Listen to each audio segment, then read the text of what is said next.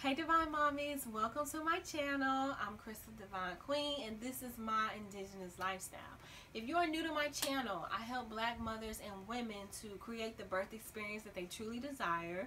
I also support them during their postpartum phase by providing doula services and using this YouTube channel along with ebooks, blogs, and packages from my website, myindigenousLifestyle.com. I also have an Instagram page you guys can follow me on as well to get some daily tips and affirmations on how to just be a divine mommy and walk in your my indigenous lifestyle essence.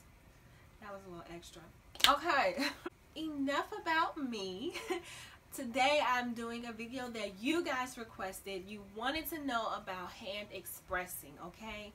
Me personally, I did not hand express. Not really. No. It just did not feel good, and my breasts are kind of like sensitive, you know what I'm saying? Like, I don't really like all that squeezing and pulling on my breasts and my nipples, you know. Woo, this video is turning a little sexual. But so I never got into it, okay? But it is beneficial, especially for moms who have babies in the NICU or for whatever reason they can't breastfeed their babies right away. So let's get into this video about hand expressing.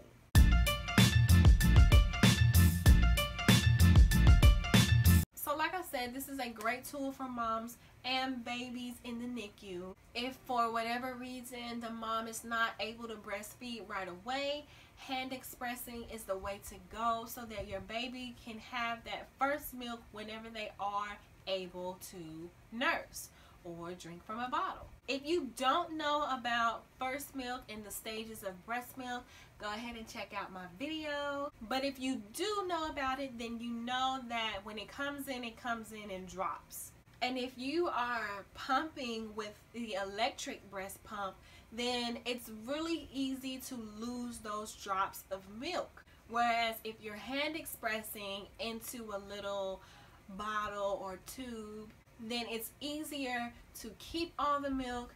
You're able to freeze it and thaw it out later on for baby when baby is ready to eat. Breast pumps are wonderful, okay? Especially electric breast pumps. If you had a handheld breast pump, more power to you, baby, because it takes too long. Give me an electric breast pump. Those things are wonderful, but it's nothing compared to your baby sucking on your nipple, okay? The signals that you send your body when your baby is nursing straight from the breast cannot be duplicated when you are using a breast pump. And a breast pump can actually decrease your supply because all the milk is not emptied from your breast when you pump. Versus when you have a baby, they getting all that milk. And whatever milk is left over, it sends a signal to the body that they're producing too much. You may be pumping just enough milk for your bottle or however many ounces you feel like your baby is eating. But if there is milk left over, even if you're using a pump, you're still sending that signal to the body that it's increasing more. So that's why a lot of moms who use the pump say that they notice a decrease in their supply.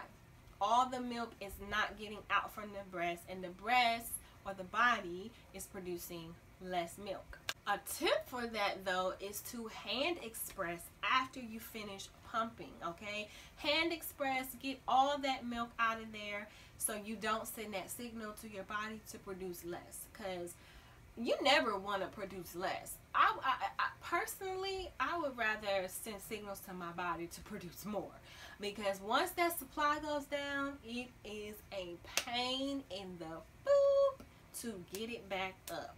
You can do it, but it's going to be really hard. So it's pretty easy to do this. All you want to do is put your... I'm extra. Okay. All you want to do is position your thumb on top and all your fingers on the bottom. Let's say my nipple is here. You want to be about an inch, maybe an inch and a half away from the nipple. And then think about it like a clock. 12 o'clock, 6 o'clock, okay? And so what you're going to do is you're going to squeeze the breast, moving your fingers toward the nipple, and milk should let out in little drops. Now, I've seen pictures of women who can squeeze their breast and the milk just squirt out. That didn't really happen to me, but like I said, this is not really my thing, and I don't like squeezing and pulling and doing all that on my breasts. Anyway, you want to be sure to press and roll because otherwise it will hurt. And you could also use both hands if you wanted to and do it like that. They say that you should massage first and then hand express, but get you a lactation consultant, okay? Usually they're right there available if you're giving birth in a hospital. I've had even a lactation consultant come out to the house, you know, after I got out of the hospital. There's even classes that you could go to just to get help. Not really classes. There's even support groups that they have at the hospital where I live, where a lactation consultant is.